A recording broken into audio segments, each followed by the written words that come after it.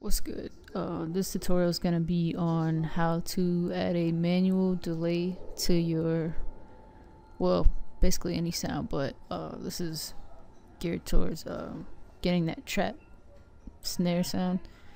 But you can add this delay to any channel in your step sequencer.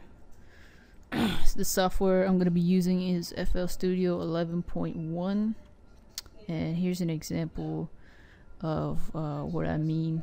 Pay attention to the clap snap. Them niggas ain't with my niggas. No. I'm sorry, the clap. I don't know if you guys caught that. I'm gonna play it again for you. I'ma go to war with my niggas. Okay. So I don't know if you could hear that delay, that kind of like a ping pong delay on the clap there. So I'm gonna show you how to get that sound. I made a little drum pattern here for you guys.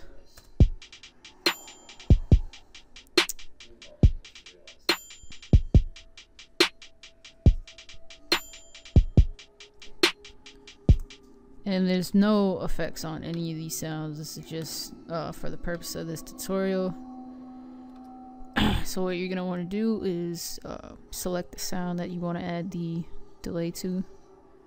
I'm gonna add it to snare 2.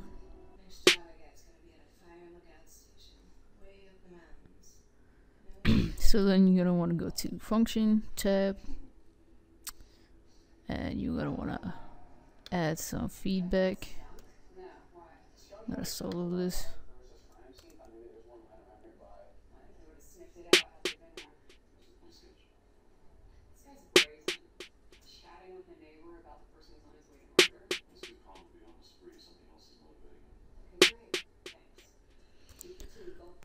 So you can adjust that sound.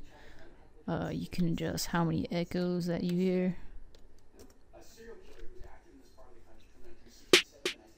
You can adjust the pan.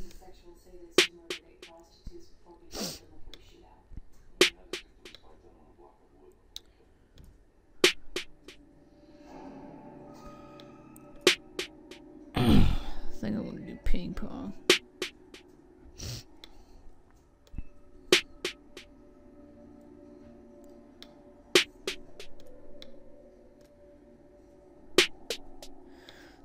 And you can add a pitched effect to the delayed sound. You can also filter it too.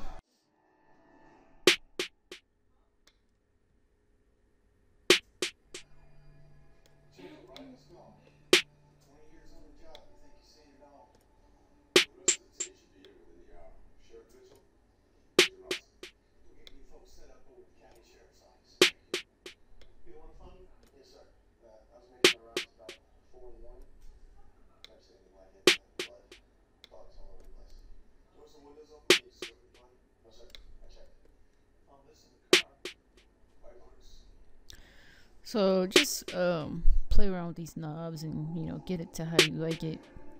I don't have a set preference.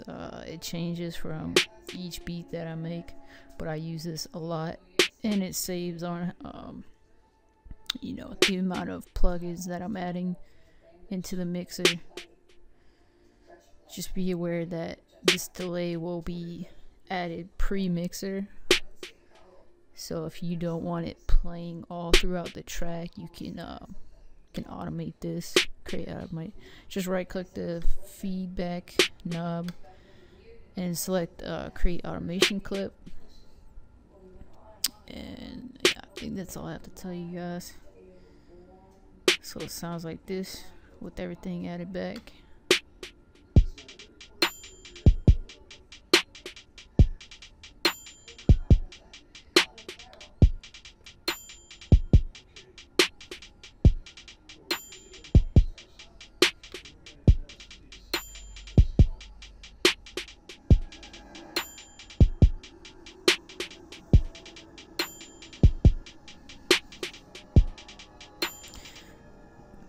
Again, you can add that effect to anything that you add in your step sequencer.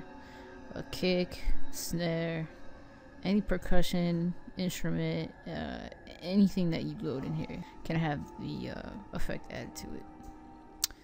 Alright, so that concludes this tutorial. Hope this helped you guys. This is more for beginners, so if you already knew this, stay tuned for more tutorials. I'll be doing more intermediate and advanced tutorials in the future.